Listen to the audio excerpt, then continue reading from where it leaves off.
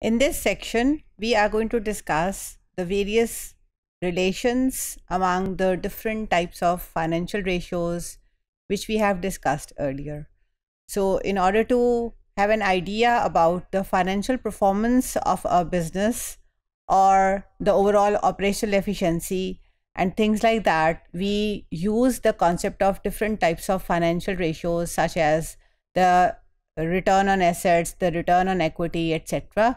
So it is important to have an idea that what could be the possible relationship between different ratios, and that would help us in order to identifying the interlinkages between different types of factors that are important in order to plan from the perspective of the financials or the overall expenses.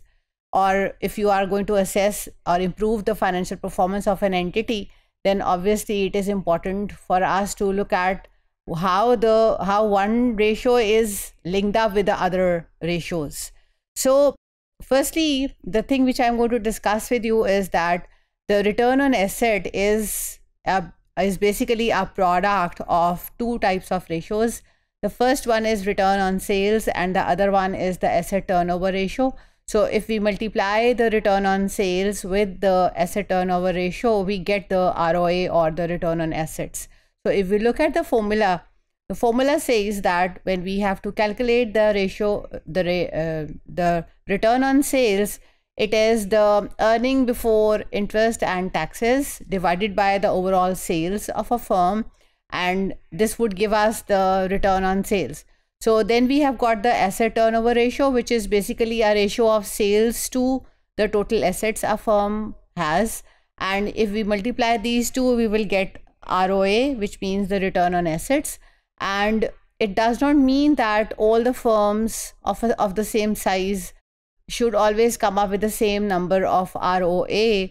Basically, the two can change the overall value of ROA. The two means the return on sales and the asset turnover ratio. So if suppose we have got a firm which has got a higher return on sales and a lower asset turnover ratio, it can have a certain value of return on assets, and another firm can also have the same value of return on assets even if it has a different return on sales and asset turnover ratio, because the two are multiplied with each other. The latter two are multiplied with each other. So the product may be the same, but the overall composition can vary. So right over here, I would like to explain this concept or the interlinkage between ROA, ROS and asset turnover ratio with the help of an example. Suppose we have got a supermarket chain in which the overall profit margin is bit low. That would be low, but the asset turnover ratio can be very high.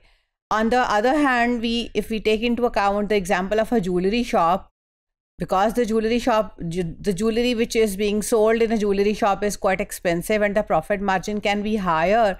In this case, ROS will be larger, but the turnover ratio will be smaller as compared to the supermarket situation.